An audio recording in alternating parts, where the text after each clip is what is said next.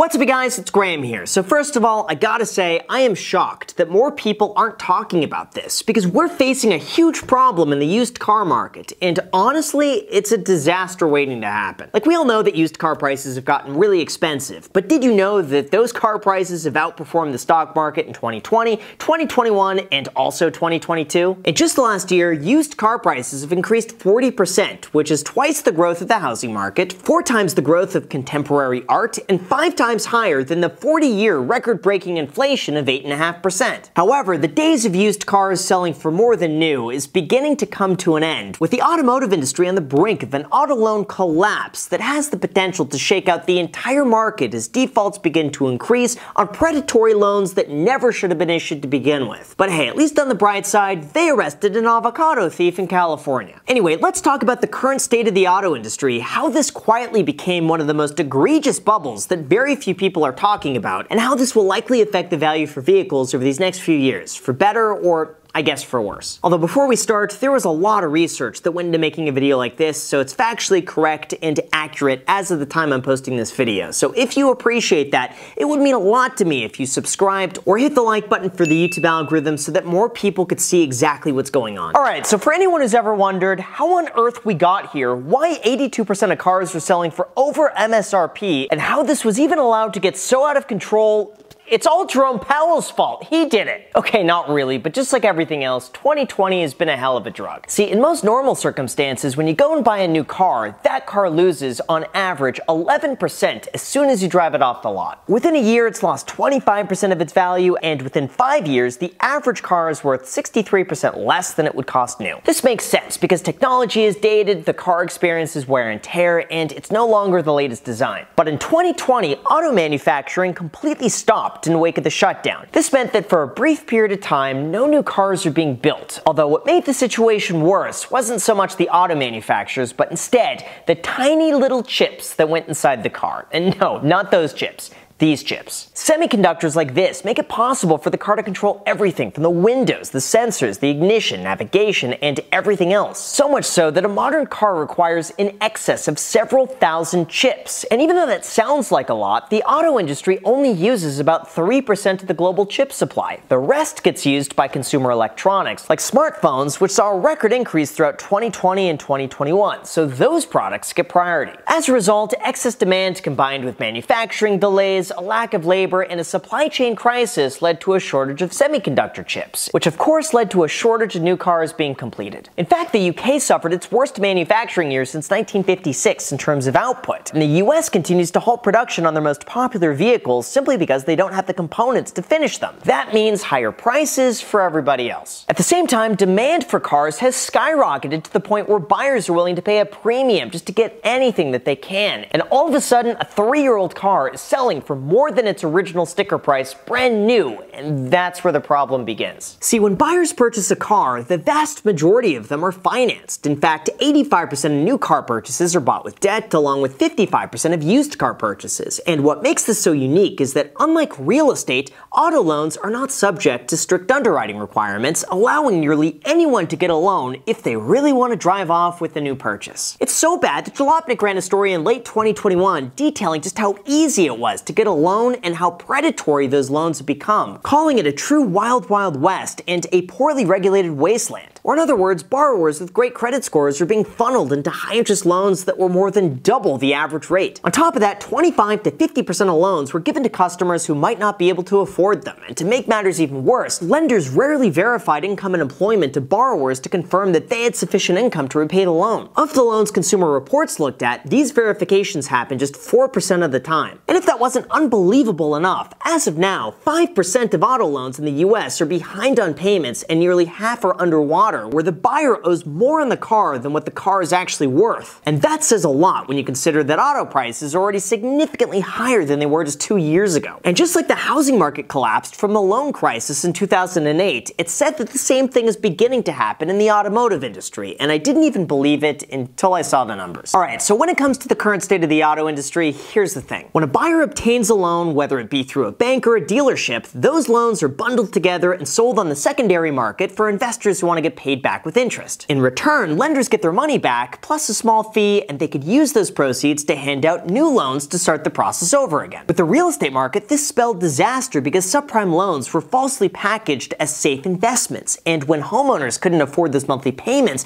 they defaulted, banks couldn't pay back their investors, and everything went to poop. Since then, lenders have strengthened their requirements, increased down payments, and verified financials. But with the car market, that's not being done. Instead, investors have had such a big appetite for buying up packaged car loans that they're selling at the fastest pace in years, to the point where subprime auto bonds with junk ratings have been selling at yields as low as 3.5% versus as high as 9% 4 years ago. This essentially means that investors are highly unlikely to see a positive return on their investment, because 3.5% is nowhere close to compensating on the level of risk associated with lending money on a vehicle that's probably not worth the price that they paid. And right now, the auto loan industry is a $1.4 trillion market. On top of that, as car prices have risen, lenders have offered longer loan terms to allow for more people to finance a car. Experian noted that the number of car loans of 72 months or longer is the highest it's ever been. Even more concerning is that some lenders are willing to finance up to 125% of the car's value. So if you bought a car for $30,000, you would be able to get $37,500 to include sales tax, registration, title, and fees. Then instantly you're in the negative without even turning on the car. Now, in all fairness, negative equity like this is nothing new, and unlike a house, repossessing and auctioning off a car to recoup some of your investment is a fairly quick process. But the magnitude at which this is occurring is beginning to draw some concern, and this is what we have to get to. As supply chain constraints, production, and chip manufacturing begin to improve, used car prices are beginning to drop, down 6.4% since the record high in January. This also marks the 4th consecutive month that auto prices have fallen, and the first month that sales declined 17%. Even though this is certainly good news for anyone who's soon to be in the market for a car, it's a nightmare for banks who have lent money on those cars at a value that's rapidly beginning to fall. Right now, it's said that investors are willing to bet that consumers will keep paying their loans in the near term, because after all, a car could be an essential purchase that allows people to go to and from work or be used as a way to make money. But that might not necessarily continue. A survey from Fannie Mae found that 16% of consumers said that they expected to lose their job in the next 12 months. And that is generally the time when finances get tight and people cut back on the items that are costing them too much money, or in this case, it's expensive auto loans. Just recently, it was reported that 8.5% of subprime borrowers defaulted on their car loans, which is the second highest total on record. The Wall Street Journal even found that more subprime borrowers have started missing payments, as rising prices force households to choose between paying for the essentials or paying off loans. Now the government is warning about a surge in car repos and that the problems could get much worse unless we stay ahead of it. The reality is, lenders have potentially given buyers unaffordable loans without verifying their financials on values that can't be sustained without a chip shortage. And it's only a matter of time until eventually things have to come down and return to normal. The reality is, for most people, just like a house, a car could be a necessity. But just like any payment, it needs to be affordable, otherwise you run the risk of making a huge mistake. In most cases, the rule of thumb here is what's called the 24-10 rule. 20% down payment on a 4-year loan where you spend no more than 10% of your monthly income on transportation. But what actually happens is completely the opposite. Instead, the average payment is just 11.7% on a 72-month loan with a car that's being kept for 71.4 months. So basically, people aren't even finished making their payments before they roll that into a brand new loan that starts the process all over again. So between an unprecedented surge in prices, rising interest rates, and chip manufacturing beginning to return to normal, we should expect auto prices to begin to fall right alongside with your cryptocurrency investments.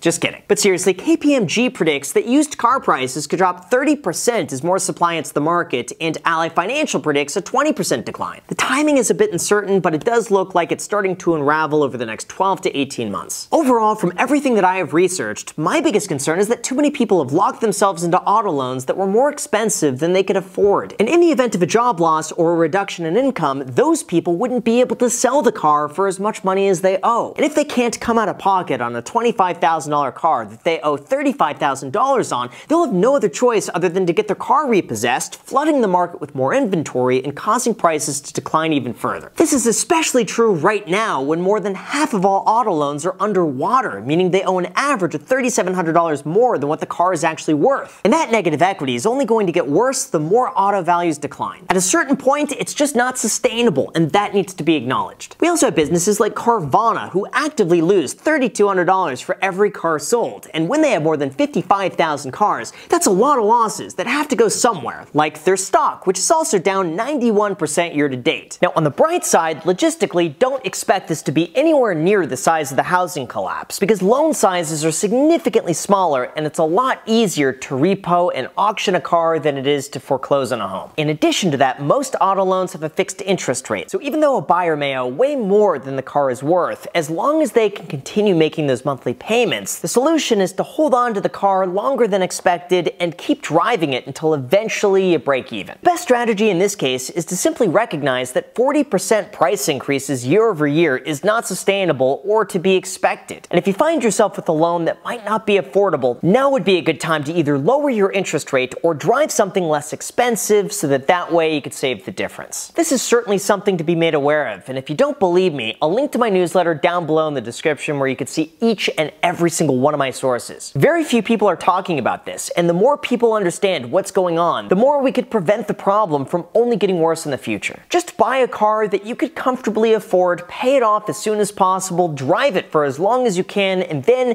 subscribe if you haven't done that already. I had to put that one in somewhere. So thank you guys so much for watching. Also feel free to add me on Instagram, and until next time.